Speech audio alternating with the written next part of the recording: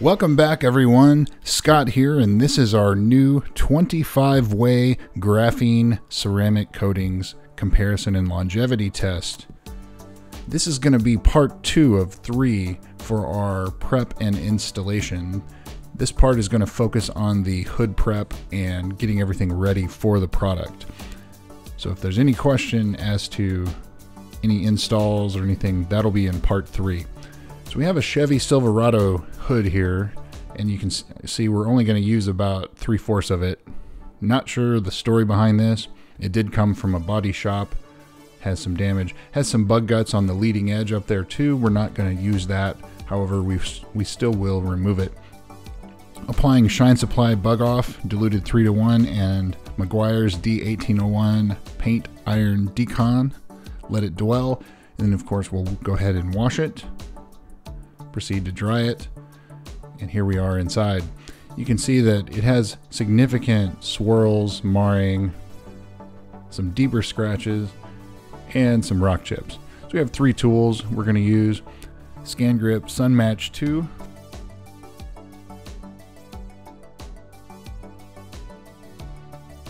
just helps further show the amount of defects in this hood. Significant swirling, most likely from automatic car washes. And this paint is General Motors WA8555, very soft paint as well. We have our Alcometer 311T to measure paint thickness. Just as a reference, this is in mil or thousandths of an inch, so 6 mil would be approximately 150 microns. So 5.5 would be 125, roughly. So you can tell it's slightly on the thin side, but not, it's pretty standard for General Motors paint. And then this also is telling us pretty good idea that this is factory paint, very consistent throughout. We have our recently certified on March 19th, 2021, our Alcometer 480 dual angle gloss meter. We're after the 20-degree mark, which is the top number. That's what we want to pay attention to, the top number. You can see it's typically around the upper 70s, lower 80s. The difference of 2 gloss units is insignificant. So if you see 80 and 78, that's essentially the same. The human eye can detect differences of about 5 to 10 gloss units. So if we're starting with 75 and we get it up to 85, that's obviously a noticeable difference, and this meter will read it.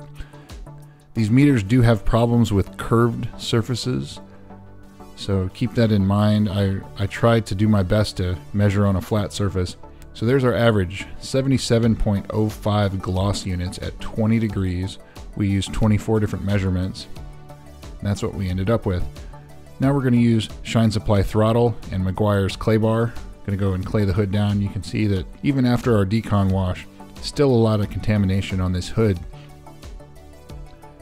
And it's kind of a red color. Makes me think that, you know, this came from a body shop. Perhaps it's overspray or other fallout. Who knows?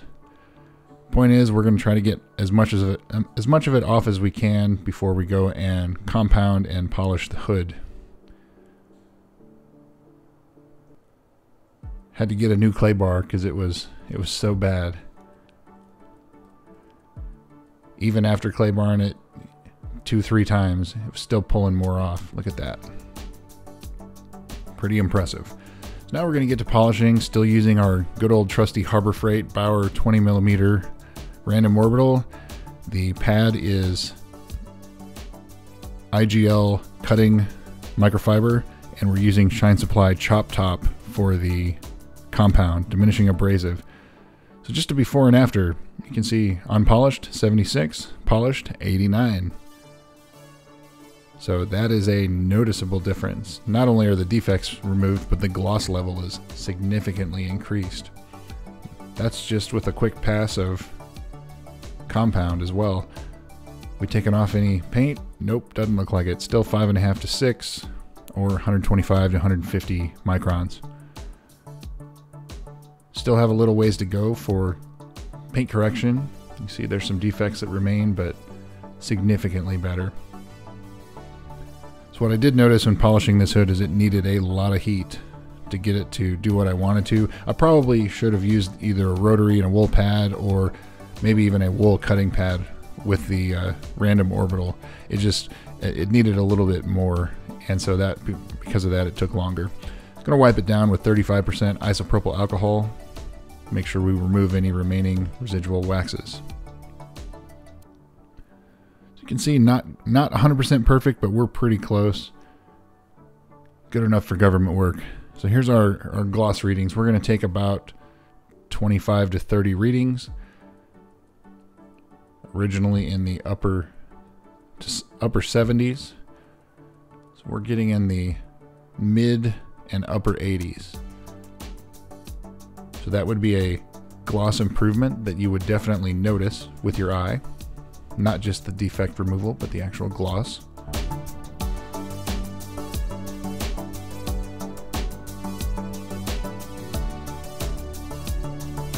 And there's our, I had one low reading there for some reason, I think when it wasn't straight, but 84.29, you can see on the graph there, actually 2. So we're probably in the area of the mid to upper 80s for gloss level. Go ahead and lay out all of the tape for our 25 squares. Use our GraphTech FC8600 to go ahead and make some vinyl for this.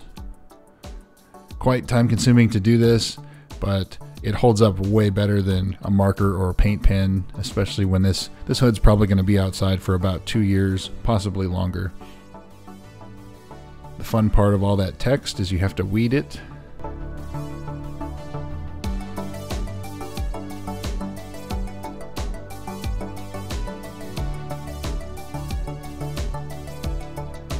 This is high on the list of things I don't like to do, is weeding vinyl letters.